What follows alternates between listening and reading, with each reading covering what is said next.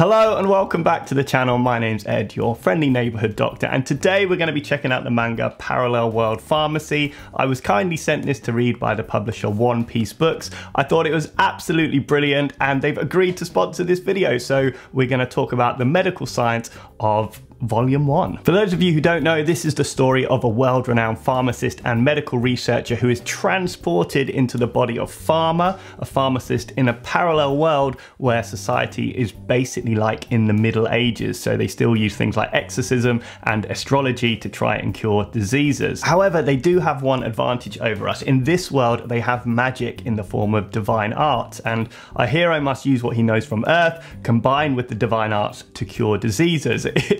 It sounds pretty bad, but it's pretty awesome too, and kind of asks the question, if you were a doctor and transported back in time, would you be able to use what you know to help people? Plus, it's just a great fantasy story and some cool characters, so let's learn a little bit more about the medicine behind it.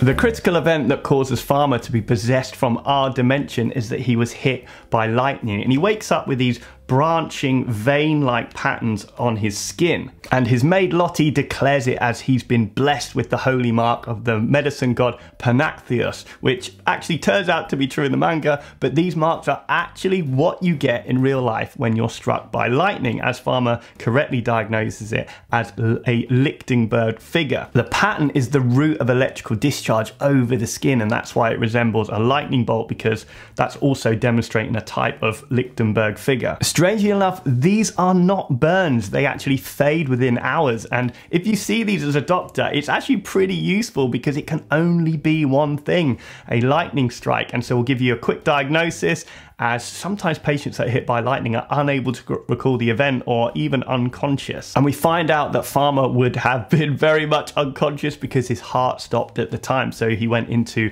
a cardiac arrest, which can happen if you're hit by lightning. If the current goes through the heart, it's going to depolarize all the heart muscle cells, so they're going to all contract at once.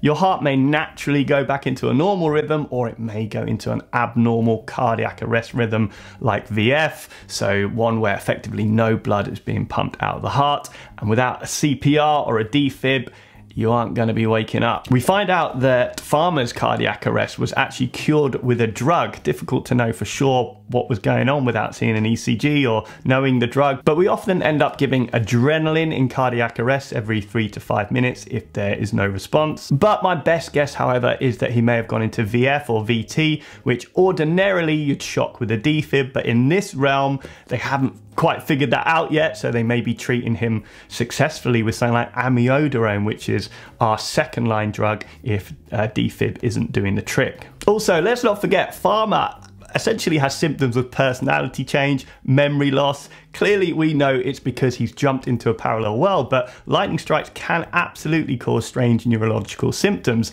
in like 75% of cases. Things like amnesia, headaches, and stroke-like symptoms, so speech problems, limb weakness, and reduced sensation.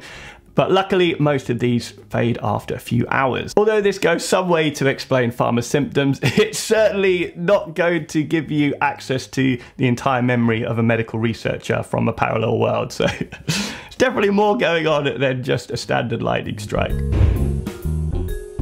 Pharma gains the most insanely useful tool as a doctor. Like, one of the hardest things to do is to diagnose, and he gets the ability of divine eye, which basically means he can see where illnesses are affecting. So he'd look at a patient, or even someone that isn't a patient, and an area of their body would light up, indicating where the illness is, kind of like the medical tricorder in Star Trek. The most obvious link with reality is the imaging we use, so ultrasound is probably the closest to this, because we can do it at the bedside and useful in assessing abdominal pain, chest pain, shortness of breath, and is being used more and more. The divine eye goes one step further though. It can actually tell you if the diagnosis is correct. So if Pharma names the diagnosis correctly, it goes from light blue to white, which I would totally abuse this using brute force. Looks like someone's got a problem with the leg. DVT, cellulitis, thrombophlebitis, ruptured Baker's cyst, intermittent claudication. Looks like I've got the diagnosis. But actually the idea of this isn't too wild. With the development in artificial intelligence, the idea of a divine eye type device that suggests a diagnosis isn't so crazy. We're starting to see AI helping to interpret ECGs and scans. Although, let's not write us off as humans just yet, as when Farmer first discovers his powers, he diagnoses reflux esophagitis, a sty, chronic simple rhinitis, tooth decay, and osteoarthritis. And I was thinking, that's pretty darn cool, but wait, I think we need to give us doctors and other medical professionals some credit too, because all these things we could diagnose clinically. By that I mean just talking to the patient and examining them. We don't necessarily need to do any further investigations, which is arguably as impressive as having a divine eye. As well as being able to diagnose on site, Farmer has another magical ability that's even more crazy, and that's the ability to create any chemical he can imagine, which is where my usefulness as a doctor in this situation would absolutely fail, because we aren't even taught the chemical formulas for most of the drugs we use. So it's luckily that he's actually a medical researcher and not a doctor. And this leads to a cool sequence where he guides us through the production of a topical heparinoid lotion. And this was actually quite interesting for me, how these medications are made. He uses glycerol monosterate as an emulsifier, so to help all the different ingredients stay together. He creates the active ingredient that is heparin, and as we said, thank goodness he was a previous genius professor, because to remember its chemical formula, I'll flash it up here, it's a mammoth chemical. Try remember that. So that's heparin, and anticoagulant, which means it stops your blood from clotting, and we use this a lot in medicine, particularly for the treatment and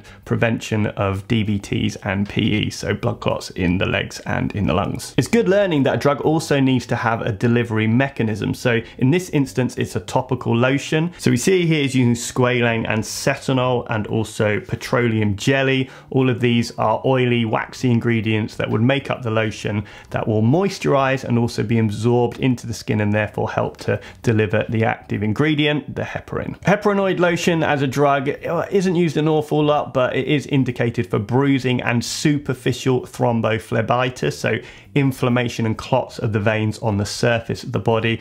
So with both of these conditions, you want the clots to be broken down, hence heparin as the active ingredient. And in this case, Farmer gives it to the maid Lottie. She probably has some bruising from all the manual work she does.